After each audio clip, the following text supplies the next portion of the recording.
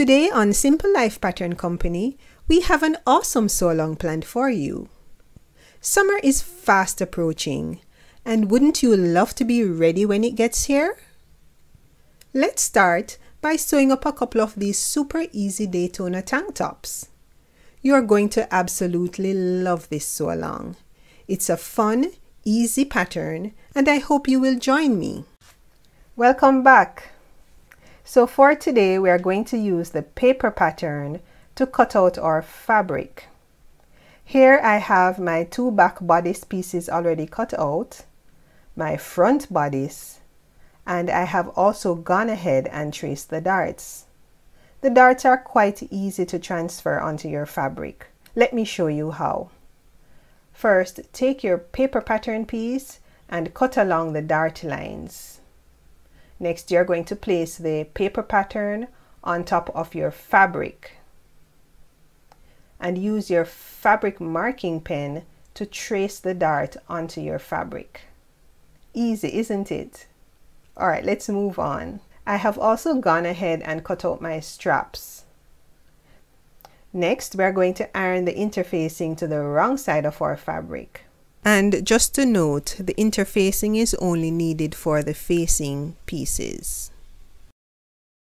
Once that is done, you're going to cut out your facing fabric pieces. And guess what? We are ready to start sewing.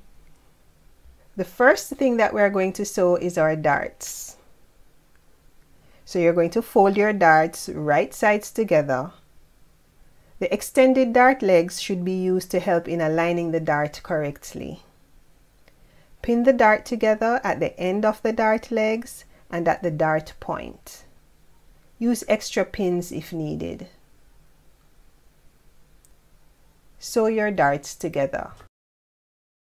Start sewing from the dart legs to the dart point. Do not backstitch at the dart point.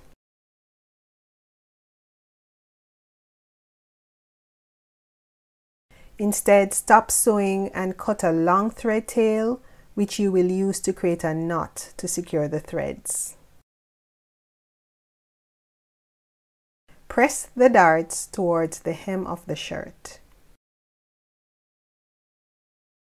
Next, we are going to sew the two back bodice pieces right sides together.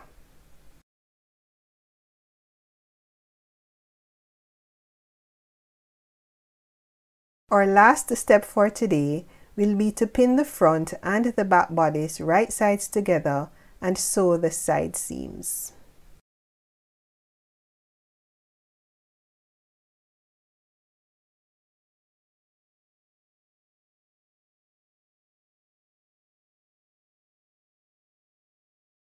Meet me back here tomorrow where we will move on to the straps.